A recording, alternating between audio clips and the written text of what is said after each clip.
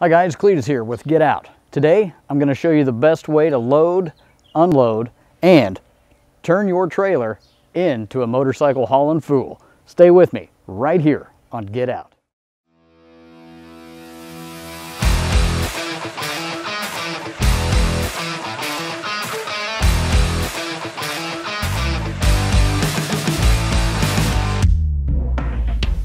All right guys, what I have here is a normal 12-foot flatbed trailer with a fold down ramp.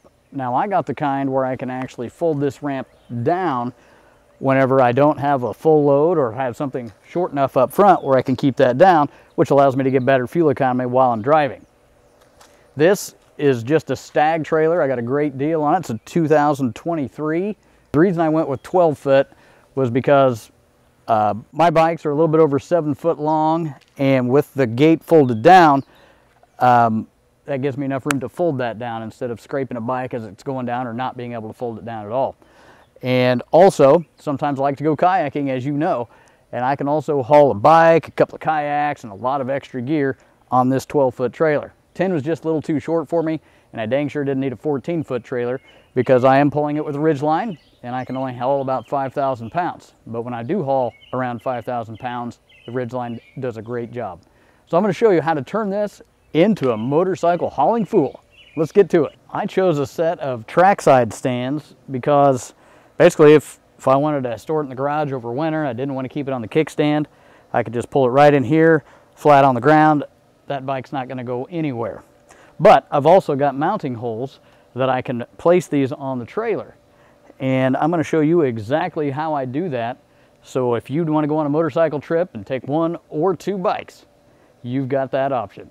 So this is pretty simple. On a trailer, of course, if you're going to haul 2 bikes, you're going to want about even weight distribution on your trailer so it doesn't get all wonky on you on a long trip. So I've noticed that at least on this Stag trailer, these front bars are perfect placing for me wanting to haul 2 bikes. So whenever I get both bikes on here, I got my weight evenly distributed over the trailer, and it pulls wonderful. I just got back from a trip in southern Missouri, and that was about 300 miles both ways, and it did a fantastic job hauling both street bikes on here. So then what you're going to want to do next, mine have 1/2-inch holes in here. So for 2 bikes, you know, obviously I said I'm going to put them both in front of the support of the trailer. I just take my 1/2-inch drill bit and I drill right down through each hole here. I use 3. There's actually 4 holes, but I just use 3 of those holes. And go pick you up some 3.5-inch bolts that you can put through there and some nuts. I also went ahead and drilled through these for a cotter key, so if I wanted quick release brackets, I could just pop that cotter key out, drop the bolt, and take these things off of there or move them. And I will tell you, I went through about 7 metal bits trying to drill through this bolt. So if you could find bolts that already have cotter key holes, that would be fantastic. But what I've also done, sometimes I just want to haul 1 bike.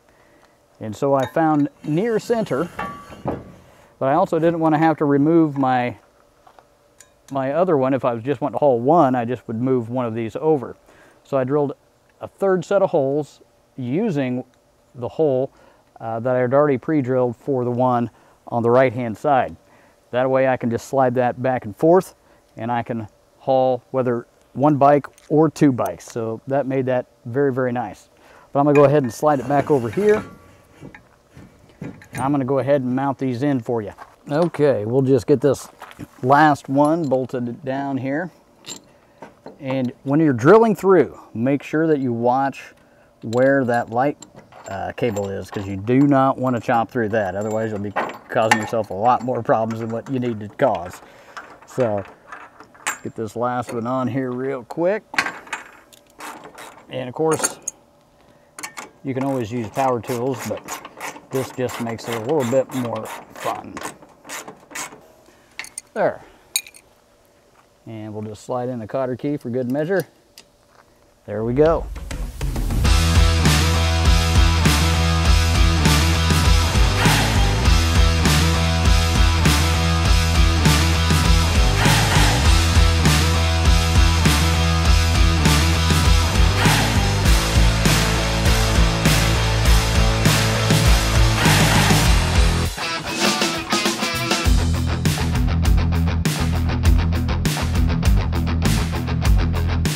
Why use bike chocks? Well, it just makes your bike that much more stable when you're hauling, especially if you're going to haul a long distance. And so now we come to the tying it down portion. And if you're on a road bike, you've got this spot right here. So you don't want to compress your shocks if you don't have to. And so what I like to do is get a nice sturdy strap. This isn't the sturdiest one you can buy, but it works for our purposes. So I just feed it right through the shock and the fender there. And you're going to want to wrap it back around and not compress your brake cable, because you don't want to get that in there. Now you can tie it directly to the track stand, but I like to secure it more to the trailer and also just help keep that stand from just getting wonky at all. And then you can just ratchet that one snug, and you'll do the same thing on the other side. And you can either take that second one to the other track stand if you wish, or just find you a point down here in the middle to also try to secure it to the trailer. That's the front. I typically like to maintain at least 3 points of contact. So I've got one on both sides of the fork up front, and back here I'm just going to try to keep this back from jumping and wandering around as I'm going down the road. So what I'm going to do is try to get to the frame underneath the exhaust here. So make sure the bike is cool before you try to do this. And if you can get that spot underneath the frame, get around that and come right down here to this point here. There we go. If you can get one to run to the other side, that's great. If I've got two bikes on here, a lot of times I'll just go between both wheels and pull it forward. That way it's not hopping around on me. So that's how you can tie down your motorcycle once it's in the shocks.